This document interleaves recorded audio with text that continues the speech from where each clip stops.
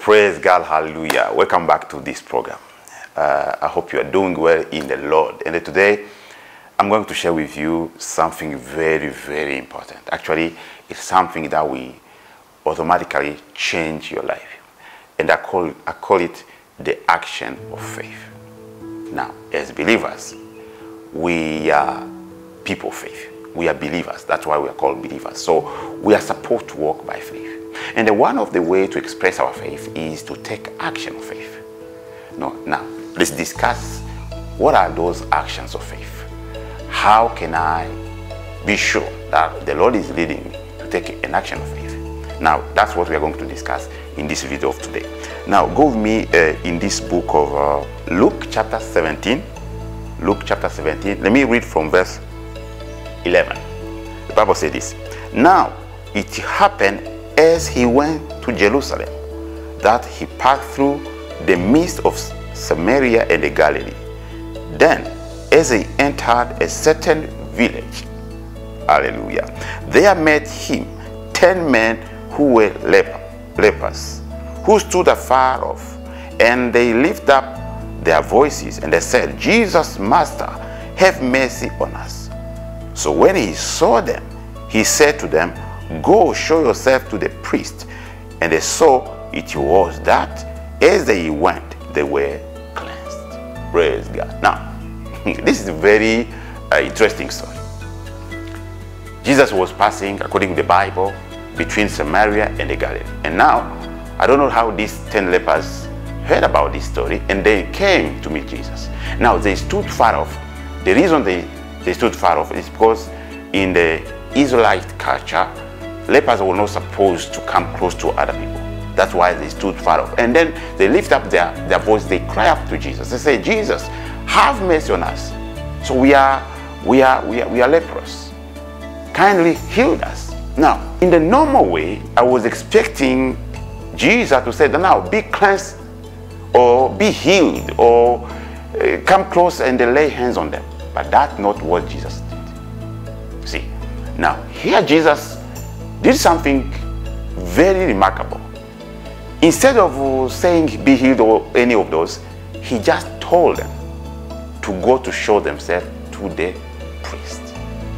Now, you may not understand exactly what Jesus meant here, because now in the book of the laws, when you read Exodus and the Leviticus, all those books, you realize that a leprous, he will have to go to show himself to the priest once he is healed. Because that was the culture of Israel. That was the law. The moment you think you are healed as a leprous, that's when you go to show yourself to the priest. It was never meant to go to show yourself to the priest while you are still sick. Now, in this case, Jesus didn't pray for them. He didn't confess any word on them. He didn't say you are healed. He didn't say any of those. They were still sick. And then these lepers just lift up their voice and said, have mercy on us. And Jesus said, go show yourself to the priest. They were still lepers. Still lepers. Yet Jesus said, go show yourself to the priest. How? They could have said, how? We are supposed to go to show them. We are not even supposed to come close to any other people. Leave aside the priest.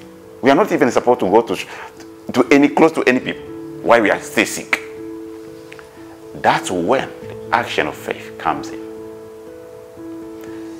Do you think it's just related to those lepers? No, this is our daily life.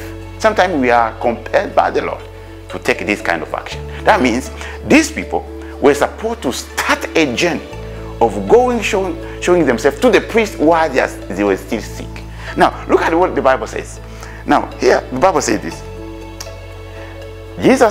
Jesus, Master, have mercy on us. Up to that point, they are still sick.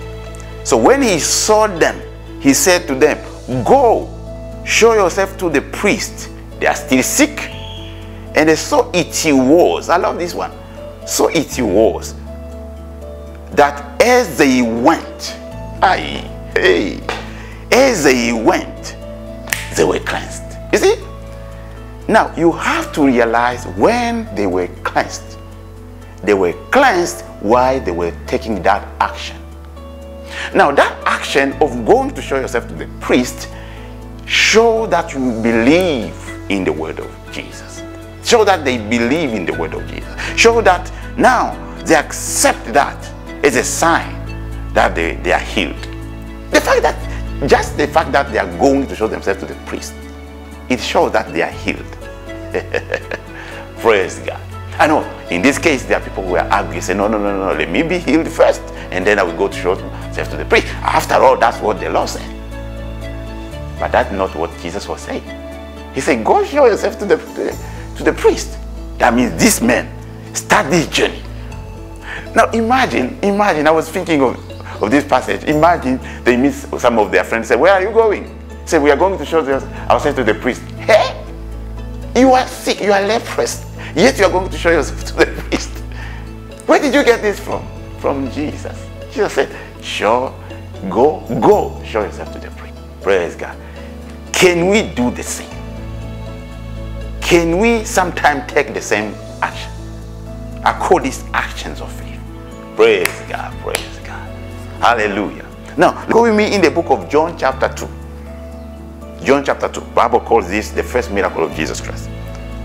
This is when Jesus turned water into wine. Now, to make this story short, let me read John chapter 2. Let me start with verse 5. No, let me start with verse 4. Jesus said to her, Jesus said to Mary, woman, what does your concern have to do with me? My hour has not yet come. You have to get this story. Mary, the mother of Jesus, went to Jesus telling him that now in this wedding there is a lack of wine. Now Jesus said, now what does it have to do with me? But then it seemed like Mary knew exactly what Jesus would do. Because now, after that, Mary, that means the mother of Jesus, said to the servant, whatever he says to you, do it. Whatever he says to you, do it.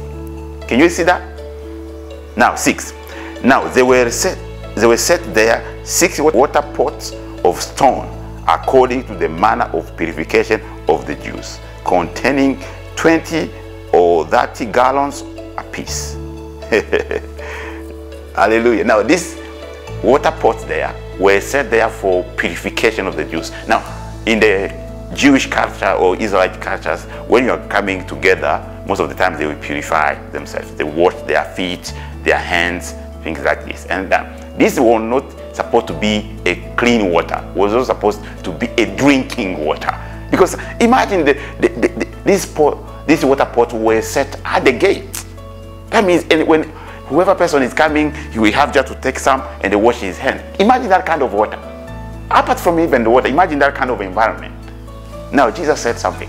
He said to the servant, now they were set there 6 water pots of stone, according to the manner of purification of the Jews, containing 20 or 30 gallons apiece.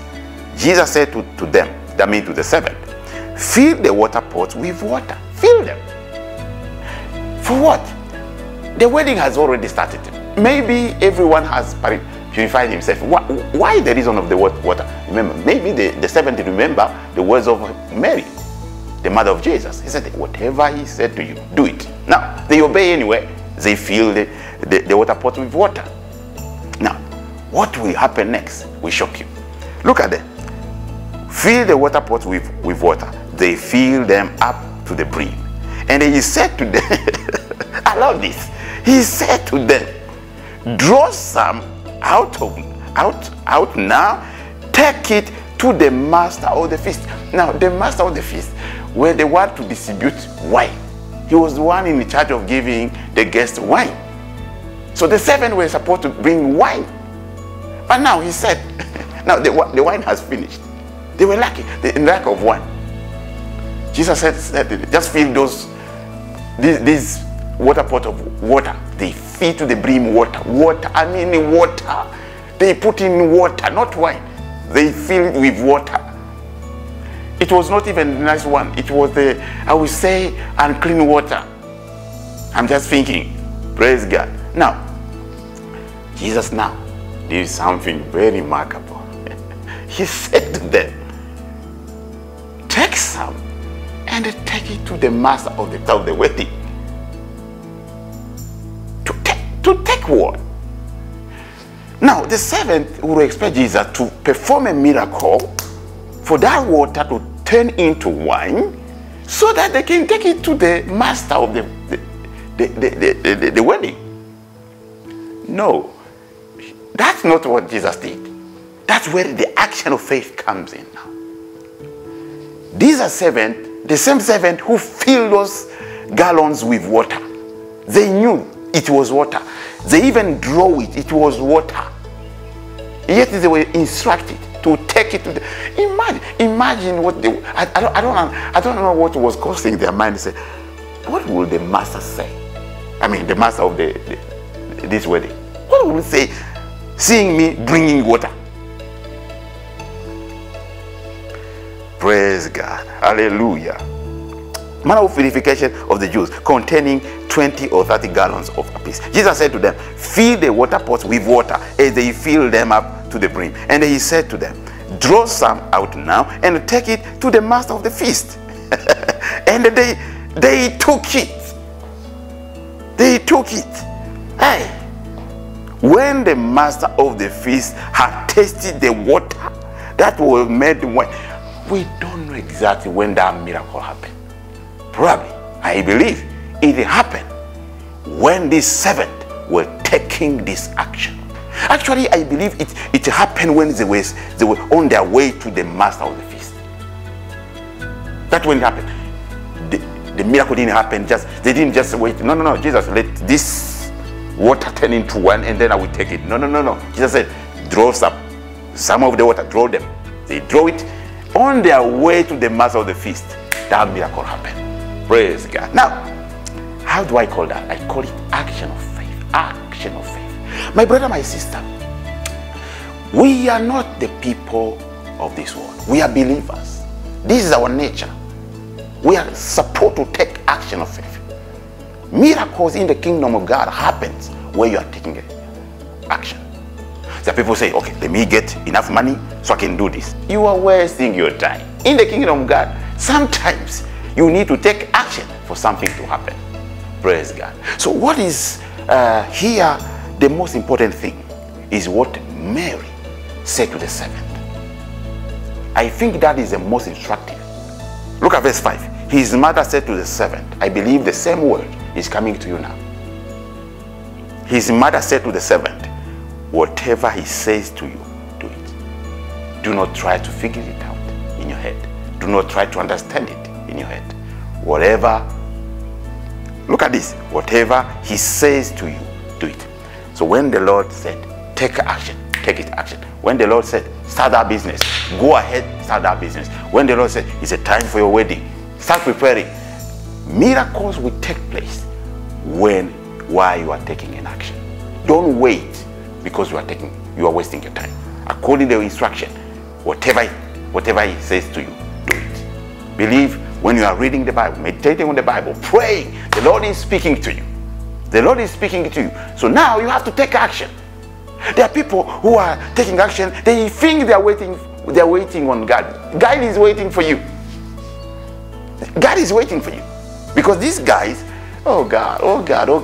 Do you remember when the Israelites got to the Red Sea? The Red Sea was not just a small river. That was a huge thing. And then when Moses started praying to God, saying, God, save us. God, you know what God said? He said, tell the Israelites to go forward. To go forward. To go forward to where? This is the Red Sea. To go forward to where? There's no way. There's no boat.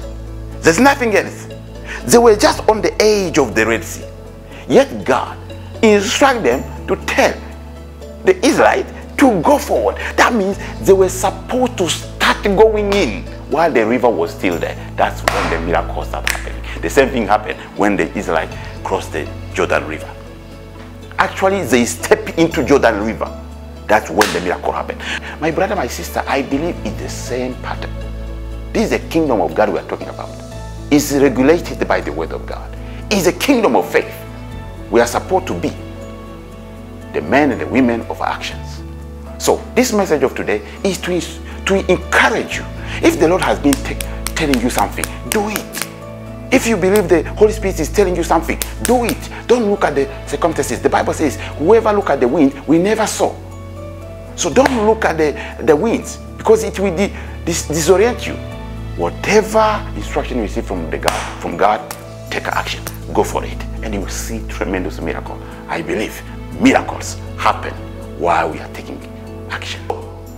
I believe this short message will encourage you to take action and do what the Lord has been telling you to do. Praise God. So I hope to see you next time when I release another video. Until then, keep shining and doing what the Lord is instructing you to do, because really miracles are connected to action of faith. Thank you.